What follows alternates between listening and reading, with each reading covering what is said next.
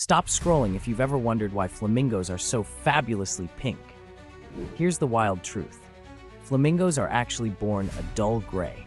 Their legendary pink color comes from what they eat, tiny shrimp and algae packed with natural pigments called carotenoids.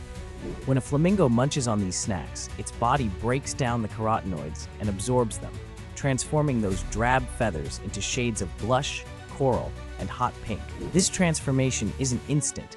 It takes months or even years of feasting for a flamingo to achieve its iconic hue. The more carotenoid-rich food a flamingo eats, the brighter and bolder its feathers become. In fact, flamingos in the wild are often more vibrantly colored than those in captivity, simply because their diet is richer in these pigments. This pink coloration also plays a role in social signaling, showing off a flamingo's health and vitality to potential mates. So that famous pink is really a flamingo's way of showing off its healthy eating habits and fitness. Next time you see a flamingo, remember, you're looking at a bird whose color is powered by shrimp. Like and subscribe before this flamingo gets even pinker.